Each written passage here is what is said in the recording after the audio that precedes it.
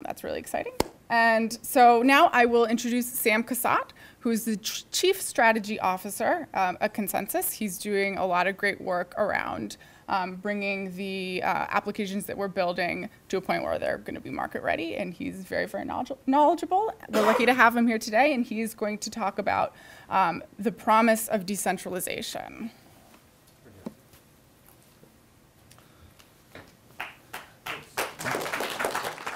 Thank you very much, Carolyn, for that introduction, and thank you, Daza. Am I sharing currently to the Hangout? Okay, great. So I'm very excited to be at the Media Lab today. ConsenSys generally loves the Media Lab. We love being a part of a group of people that's so innovative and so on the cutting edge of this technology, and I think we're really happy that we've been able to help and provide some of our tools to the audience here. So blockchain, I think, is going to do a number of things to our economy. It's going to do a number of things that are enabled by technology, and there are a few themes that sort of emerge from those things. So I want to talk about what decentralization is going to do for us. And as I do that, as Daza mentioned, it would be helpful for our format if people went to the website and they submitted questions, or they submitted an answer to my question, which was, how can rich notions of reputation enhance economic interactions on the blockchain or just generally? Because I think that's one of the most important things here. So trust. Trust has a lot of meanings. It means many things to different people. The Economist recently called out the notion of trust in their description of what blockchain technology is going to do. They call it the trust machine. So let's think a little bit about what is trust in this context. If we have a blockchain, we have something like Bitcoin. The central innovation of Bitcoin is that it allows us to agree upon information at some time step without necessarily trusting the other parties. Even if someone were trying to sort of game the system, they were trying to say that my Bitcoin account balance is not what it truly is, I don't have to worry about that being a problem for me, because the system, through its inherent properties, is eventually going to make sure that we all agree upon the actual trusted value. So let's look at, how do we have trust in our society right now? What businesses, what economic activities depend upon trust or provide trust? So, for instance, banks, right? Banks have physical buildings.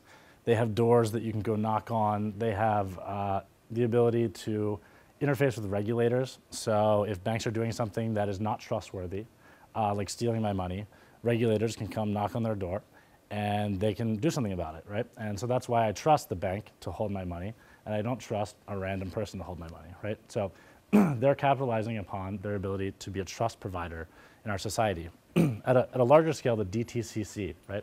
The Depository Trust and Clearing Corporation. So what this company does is, if I want to do a large financial transaction, so say I have $1 million and you have 1 million stock units, and we want to trade those things, I have something called settlement risk. I'm not sure that you actually have those 1 million stock units, so you're not sure that I actually have those dollars. And when it comes time to actually trade them, and we're both holding on to the stock and the dollars, and we say, who lets go first, right? They provide that trust. They allow that settlement to actually happen, right? And they're a pretty inefficient organization when viewed through the lens of a technologist like ourselves. All they're essentially doing is something that I could simply write into a piece of code that said, take these two things and atomically swap them. And that's the promise of what smart contracts on something like the Ethereum blockchain can do for us. And that's why we have companies emerging. I think some of the first really interesting, possibly profitable, very valuable companies emerging, Digital Asset Holdings and T0.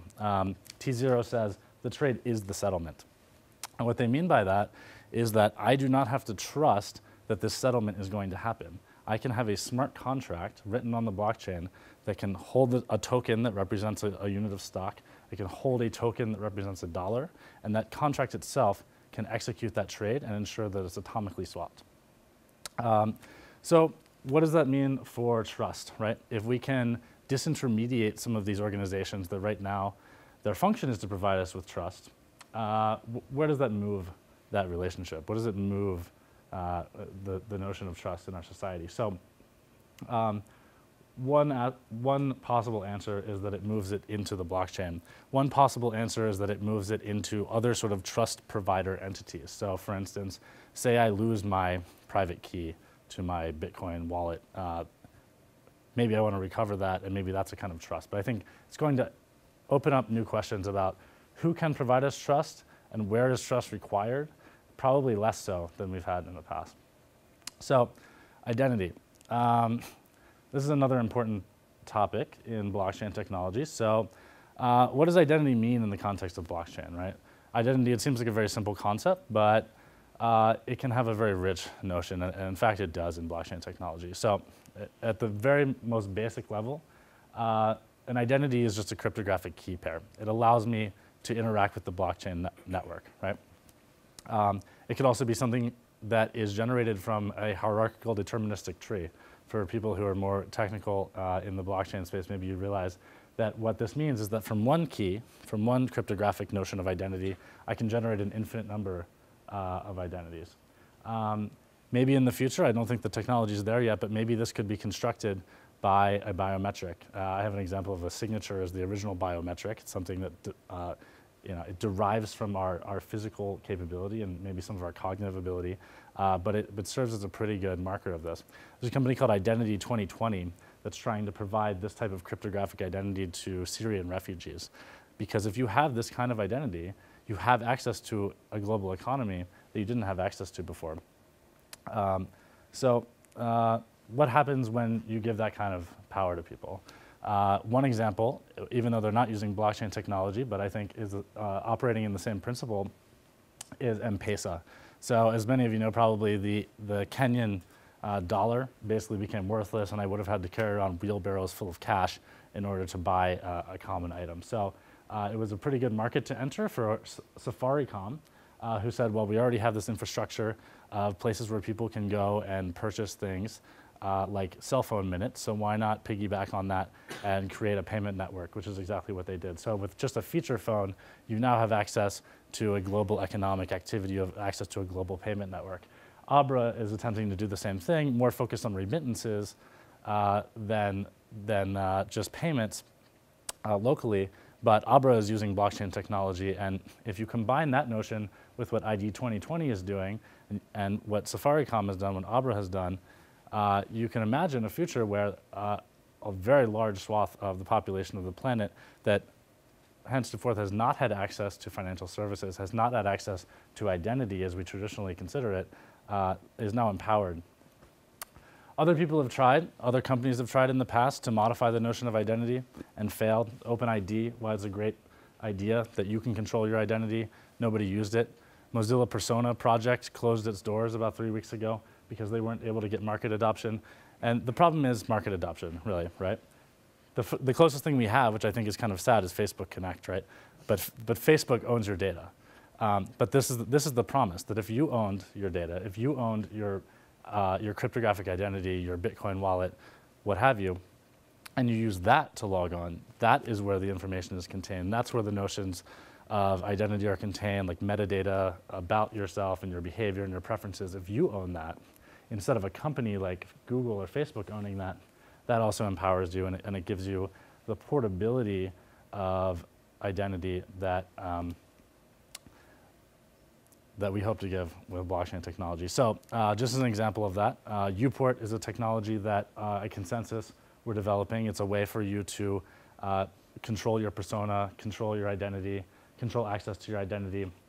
It can have rich metadata that's associated with it, like reputation and preference. And I wanted to note also Open Mustard Seed, I think, is a great example of this, and it came out of Patrick Deegan's work, who has spent some time here at the Media Lab. And importantly, obviously, it's accessible to everyone on Earth because with something as simple as a feature phone, you can access this. Reputation is one of these sort of metadata properties that I mentioned that's useful. It's already ubiquitous. We already use it all the time. If I want to know whether this Uber driver is, a good driver or he's a safe person to have me in his car, I want to know whether this restaurant is good. If I'm a financial institution, I want to use your FICO score to determine whether or not you're worthy of a loan, even though that's relatively poor as an indicator. I want to know whether someone's a good handyman. So these are great, but they're siloed and they're owned by, the data about this is owned by the company itself. It's owned by TaskRabbit, it's owned by Uber. So where blockchain will go further as I mentioned, why blockchain will succeed where others have failed in providing these notions of identity and reputation is that there's no core utility to something like a persona project, right? You can say, well, that's nice that I can log into something in a different way, but why do I care? Why would I use that instead of just my email or my Facebook ID, which is already ubiquitous? But if our entry point to a new global financial system that provides an incredible amount of value is this open standard of reputation and identity, then we can succeed where others have failed. And because that reputation and identity is portable, because I own it and it's not siloed into a particular company's database, it means that I can use it in a new place. It means I can go to the next service that a kid in his garage or whatever innovator that sits here at the Media Lab thinks up. I can come in, I can use it for that, and that data can enhance the experience that I would have in that new area, and it can enhance the ability of innovators to use that. So this is a report from Goldman Sachs that relates to my next theme, which is the socialization of finance. I guess before I go down this, I would remind people I'm getting towards the end of my remarks. So if you are on the internet and you would like your answers to the question to be included, try to wrap it up. The next. Restate the question. So the question was, how can notions of rich identity enhance economic interactions or general interactions on the blockchain or at large? Okay, so Goldman Sachs estimates that there's a $4 trillion with a T addressable opportunity in what they call the socialization of finance, or what you could also call peer-to-peer finance, right? So this is something like equity crowdfunding. This is when an engineer says, well, you know, I do have $5,000 that I'd like to throw into that really innovative company. And until relatively recently, that would have been impossible. I do have a few $1,000s that I would like to lend to someone on the other side of the planet. And I didn't have any way of really understanding who they were or what their reputation was before, or whether or not it would have been a good idea to provide them a microloan in order to get their business started in Africa, let's say. But now I do. So how can we sort of unlock this value? There's this value that's hidden in people's bank accounts, it's hidden in communities, it's hidden all around, but we have no way to access it. And so one of the promises of blockchain technology is to allow us to use data, to use reputation, to use the analysis of what people are doing on the blockchain to provide even additional value to them and to unlock this value that's already sitting there. So one can imagine what this looks like if you think of something like Uber. Uber is a two-sided marketplace, right? Airbnb is a two-sided marketplace. It provides a thin layer that intermediates between people who would like to do business with each other. But if you have economic interaction that begins to sit on the blockchain, and that information is open and accessible, and it comes with portable reputation and identity, then third parties can come and they can analyze that and they can provide additional value to that. So maybe if Uber were sitting on a blockchain, that layer of intermediation would be even thinner for one thing, right? Because the blockchain, no one owns it, it's very cheap to operate.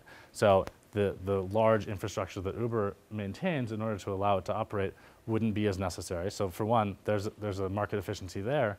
But third parties could then come along and they could say, well, I can analyze the data of this behavior and I can see that this is a driver with a high reputation, and if I were to provide him some financial services like, say, a loan, or say I were going to come along and provide another service like the ability to background check drivers, or something else that I can't even think of, but I'm sure some innovative kids in garages can think of, then we have a much more efficient economy. We have a market network rather than a two-sided marketplace, an n-sided marketplace.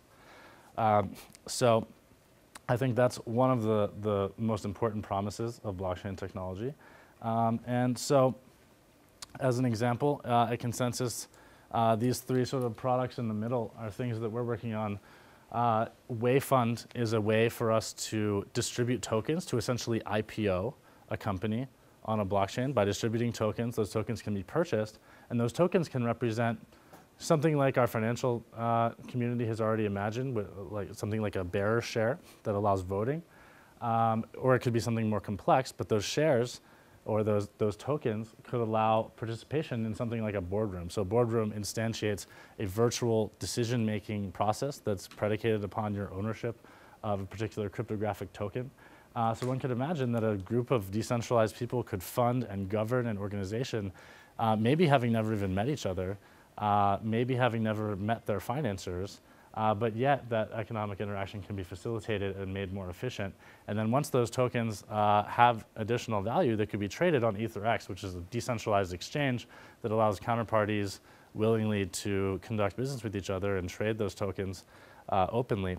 And we could have, for instance, a kid in Africa that IPO'd a company and is governed on a blockchain by a bunch of people in Africa and Germany and in India, and we could have somebody in Silicon Valley that's sitting there analyzing the data and deciding that it's a good idea to provide additional financial services to this company and help it grow, all with such a thin layer of intermediation that it's much more efficient than anything we can imagine right now. So I guess just to sum this up, I think what the internet promises to be, what it has promised to be for us, is almost a meta layer of our cognition as human beings on this planet. We've added another layer of communication and speed. And what blockchain, which many people call Web 3.0, promises to do is it promises to add a layer of trust and an economic interaction and money to that nervous system that is the meta layer of our planet. And I think that's the promise of decentralization and of blockchain. So those are the end of my remarks. And well, I think this is a good time for applause. thank you. That was awesome. So in the future, we're going to have people like Sam speak at the beginning of the class, I think, because there's a few things you said that that really opened my mind to some of this. So thank you for making the trip from Brooklyn up to the Media Lab.